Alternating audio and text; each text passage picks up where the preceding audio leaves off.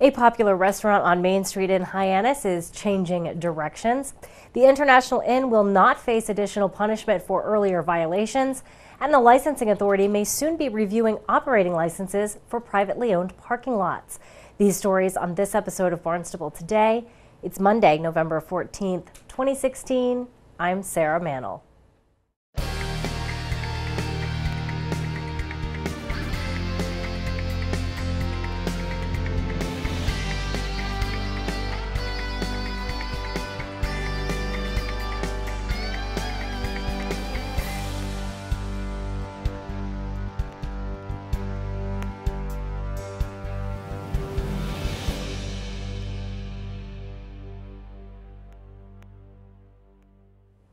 Owners of the Beech Tree Cantina in Hyannis are making some big changes. Manager Ben Serow went before the licensing authority to request a closure of the establishment through next April. Our goal here is to ask for a closure of the restaurant, temporary closure of the restaurant, in order for us to rebrand the Beech Tree Cantina into something new and different. As you can see on this, the papers that I had typed out here, it gives a somewhat of an outline of the exterior renovations and improvements, which was probably going to take somewhere between 2.5 and 3 months to complete all the renovations. Serow says on top of interior renovations, the restaurant will also be updating its menu. We don't actually have a name yet, so we have a lot of names that we're trying to work out, but our goal is to actually, for lack of a better word, it would be like a southwestern sea bar. And what I mean by that is we want to put a wood-fired grill inside the kitchen, steaks and fresh local seafood, along with some southwestern fare from last year. The licensing authority voted to approve the closure. A change in management is expected when the restaurant reopens next spring. The licensing authority will take no further action against the International Inn Bar and Grill after the establishment was forced to close earlier this year for violations.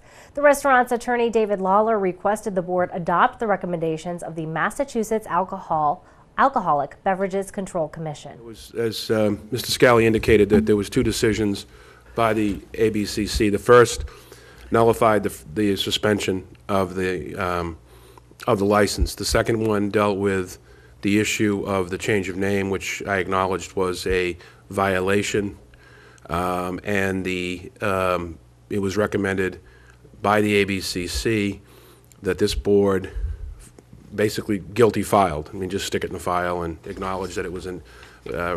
When all this came about, the bar went back under the name International Inn, I believe, whatever the name is right now. I think it's International Inn Bar and Grill, or whatever is approved by the town is what they're going under.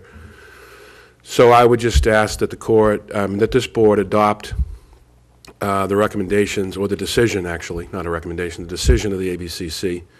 I don't believe you have to do anything with the first one, because there was a decision that was made overturning this board. And the second one was a recommendation that because it was a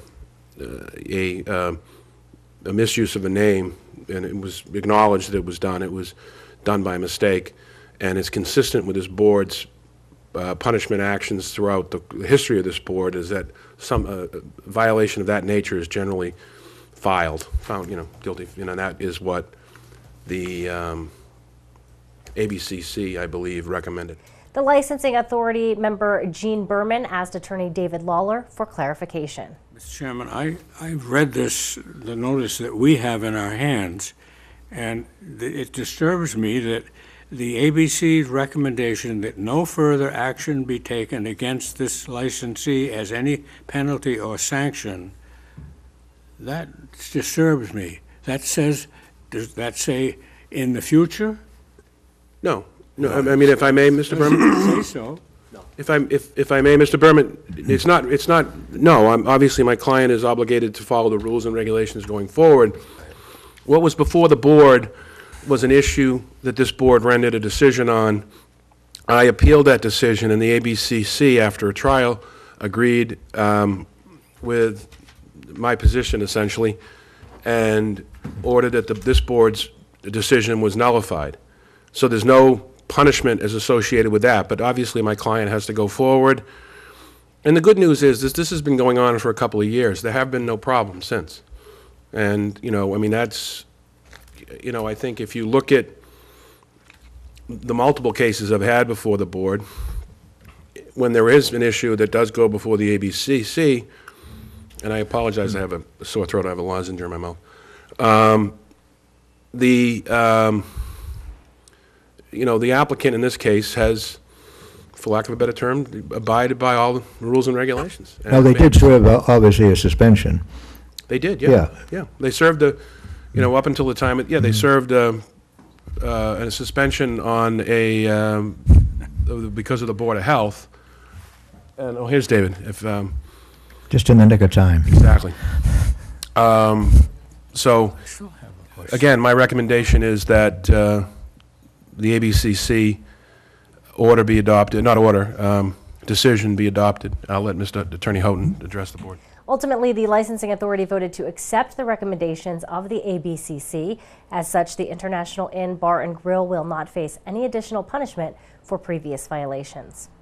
The licensing authority could soon have control of licensing of privately owned parking lots in Barnstable. Consumer Affairs Supervisor Elizabeth Hartsgrove updated the board during this week's licensing authority hearing. Just as an FYI to the board themselves, is that the town manager is working right now with a team. Mr. Scally and I and Officer Gallant are part of that team. We're working on revising the private parking lot rules and regulations with the consideration that the authority be transferred to the licensing authority, similar to like the pedicabs where the rules and regs are town manager regulations, but the approval and compliance aspect of it falls on the licensing authority. He has requested that once the draft has been finalized, the first draft has been finalized for review, that we pass it before you for comments.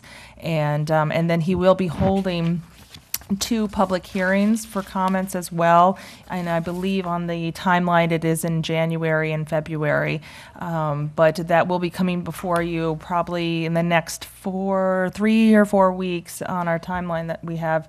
It's pretty aggressive timeline, but he would like that accomplished prior to the licensing, the new license being issued for 2017, which theirs is on May 1st.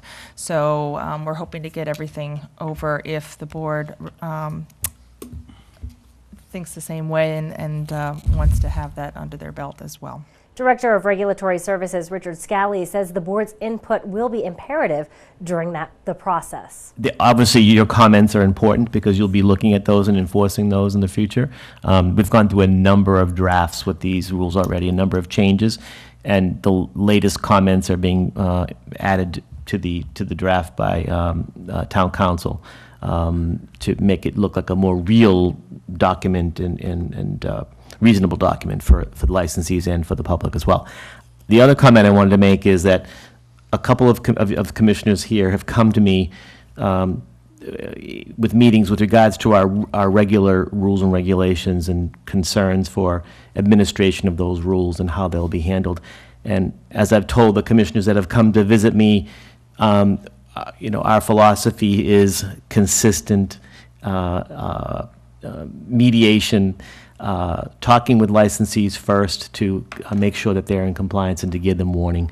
I want to assure the commissioners that we are not overzealous in administering any new rules and regulations, and that Officer Gallant is very reasonable in investigation and compliance, and we assure you that you needn't be concerned that there'll be a problem with us administrating them unfairly. So I just wanted to assure anybody who has concerns that we are watching this very closely. I will be watching it very closely as well to make sure that it's done in a very consistent and fair manner. And we, of course, will continue to follow this developing story.